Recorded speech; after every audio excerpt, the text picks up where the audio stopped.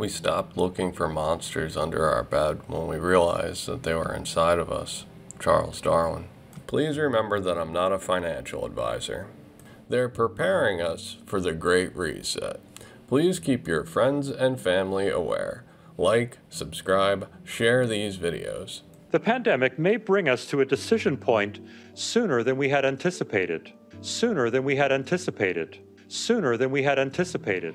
Next, I'd like to look at the major program of payment system modernization that is now underway in Canada. Consumers and businesses will start to see the benefits of this modernization rolling out this year and next. The pandemic has underscored the importance of expanding the reach of real-time payments. A debt implosion that can eclipse the Great Depression by exponents.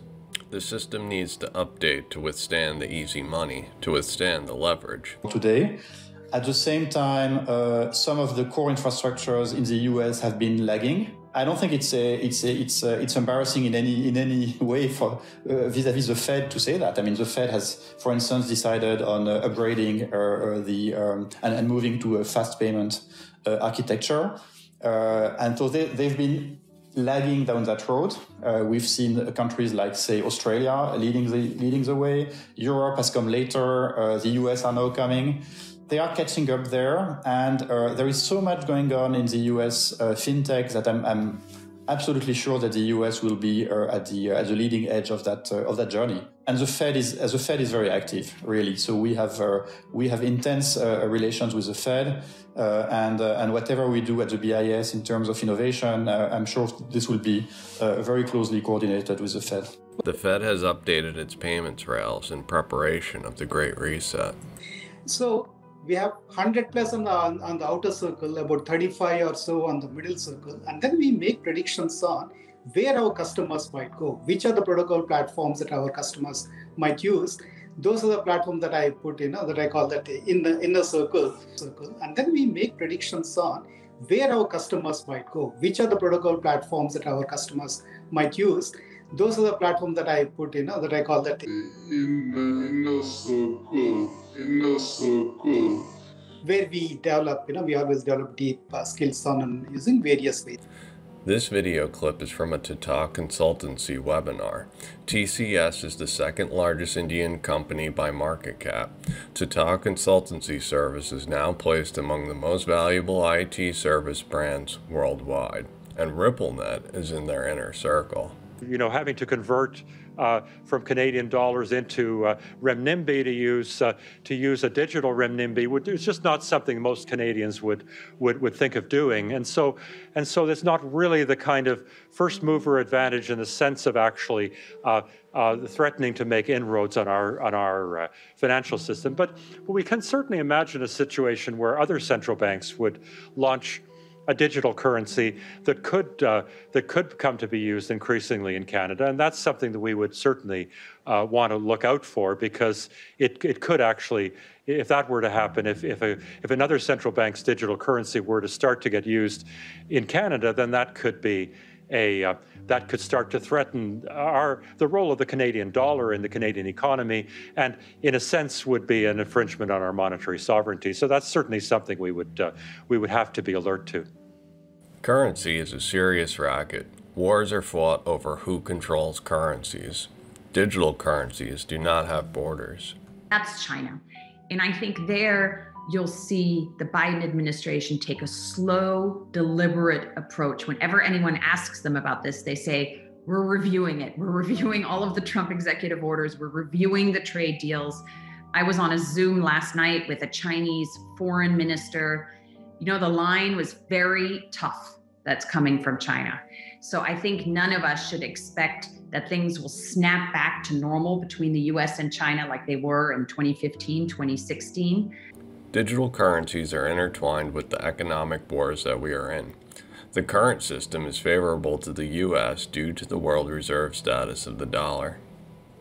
Well, what I see is everyone proceeding with quite a lot of caution, right? So even China, they are experimenting a pilot. They are very advanced technically.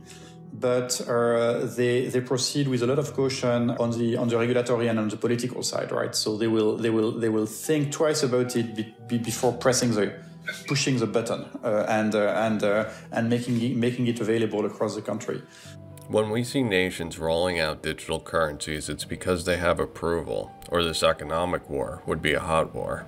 Phase 1 of the trade deal was signed. It was January 14th, 15th, depending on the time zone you were in. And shortly thereafter, of course, the outbreak. So COVID changed everything. But it does seem as though the Biden administration is going to keep these tariffs in place. But it's not only the tariffs we're talking about, Julia. As you well know, we're also talking about the intense pressure that's been put on Chinese companies, everything from Huawei to Schmidt to Sinopec. So those are, as of now, going to stay in place. The Biden administration and President Biden himself seeming to not want to praise the Trump administration for putting those in place. But as you mentioned, not rolling them back just yet. And it's interesting because you look at the strategy here, and something you and I have looked at over the past several months, and that is that perhaps this has not put the Biden administration in a corner so much as given them leverage now to deal with China.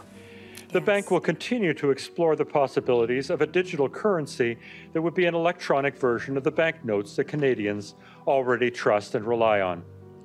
We would issue such a currency only if and when the time was right, with the support of Canadians and the federal government, and with the best evidence at hand. Nations around the world are carefully rolling this out. A new system, a reset. Digital cash, right? So I think when we start to, as we start to get into these production deployments of central bank digital currency, which will happen, it's all about timing. That question will become even more important. But for now, we're incredibly focused on this time to value, shortening this time to value. And then from there, with these live ecosystems, how do we help them integrate to existing services, existing networks, especially and increasingly, on the payment side? Blockchain technology has been adopted and countless walled gardens have emerged. But how do we get value from one walled garden to the next? With crypto. And I very much see CBDC being at the heart of the system and also contributing by itself, by its mere existence, to the interoperability of the system. Because any means of payment can be converted into CBDC, right? And that's a traditional function of money, actually, to help conversion, right, across different means of payment. And that has to be true also in the digital world. So that's the first thing. In this digital world that's emerging, how will they convert one CBDC to the next? As I mentioned at the beginning of my speech today, we have identified numerous pain points in cross-border payments. Technological shortcomings certainly pose problems with different messaging standards in different countries. And then you have cross-border interoperability, which is, to be honest, more challenging because it's not so easy to create global standards.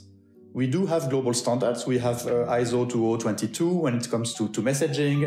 We can have other technical standards, but it takes time. It will take a lot of cooperation with the industry to produce that kind of standards. And even though, as I said, I see a lot of goodwill and cooperation spirit among central banks, you might fight political hurdles. Let's be clear about it. The spirit of the time, the zeitgeist, is not for international cooperation. Let's be clear about that. And so we're not going to have an international legal framework for CBDCs. That's not going to happen, right? So what we want to identify is a kind of minimal technical requirements to make it work internationally without asking too much from parliaments and politicians, because they will not follow us. They will not go. Crypto is trust. When the world can't trust each other, they can trust math. We're actually more in line with another group of central banks, which are more advanced country central banks, and we've been actually partnering with a group of them, with 6 other central banks, to explore these ideas. And those central banks are largely looking at it in a similar way to the way I've been describing in my speech and in other communications. These 7 central banks, what are they up to? And what role will the IMF play?